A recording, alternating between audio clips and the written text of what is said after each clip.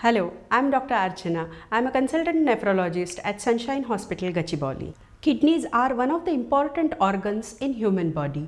We have two kidneys in our body. Kidneys are of fist size and they are placed on the either side of the spine at the lowest border of our rib cage. So they are placed from the back side.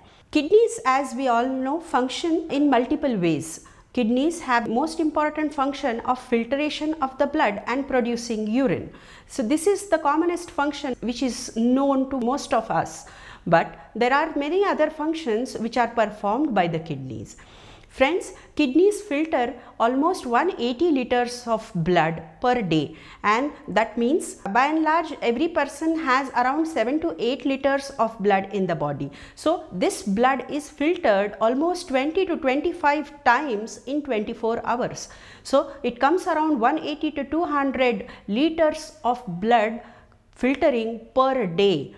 So that's the huge amount of work the kidneys do. When the blood passes through the kidney, there is a small unit called nephron, which is the basic functional unit of the kidney. There are almost 1 million nephrons in each kidney. So we have almost 2 million nephrons functioning in and out in our kidneys. So this blood passes through the kidneys.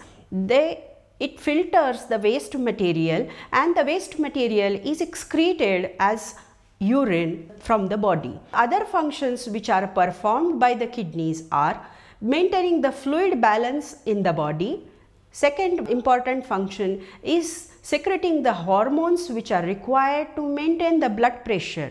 Third important function is production of vitamin D and strengthening our bones. Kidney also helps in the formation of hemoglobin by secreting erythropoietin hormone. These are the important functions which are performed by the kidneys.